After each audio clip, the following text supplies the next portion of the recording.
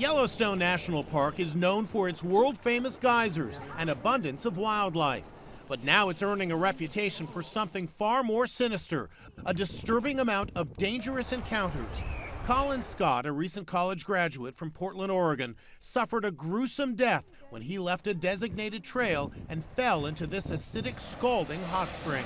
Colin Scott's decision to leave the boardwalk was one of a string of fatal errors. He actually walked 225 yards on fragile ground like this in flip-flops before he slipped and fell into a hot spring. Incredibly, there was nothing left of him to recover. His body literally dissolved. At this colorful hot spring in Yellowstone, a young boy was airlifted with serious burns after he and his father ignored warning signs and strayed from the walkway. And these four tourists risked their lives by venturing into a restricted area just so they could take selfies and film themselves standing and even touching the bubbling hot spring.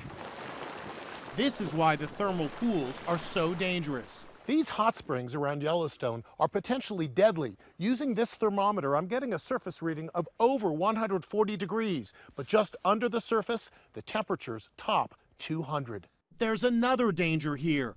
More and more tourists are getting too close to wild animals.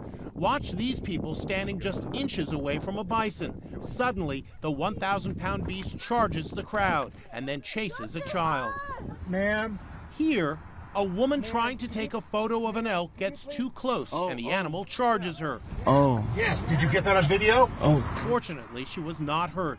And here, tourists get dangerously close to bear cubs and have to run to their cars for shelter.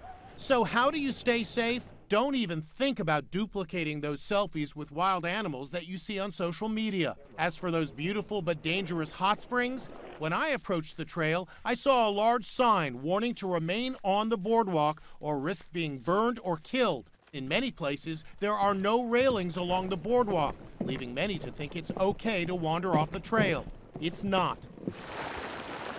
There's one rule to always remember: never leave the boardwalk. What you have directly behind us is boiling hot water. It looks beautiful, it looks inviting, and yet the boardwalks are here for a reason, and they are here to keep visitors safe. Another tip: even if the ground around the thermal pool looks solid, it could still collapse. It's extremely fragile ground, and what we do not know is how thick some of this ground is. All smart safety rules for visitors who want to savor the beauty of Yellowstone rather than fall victim to its deadly power.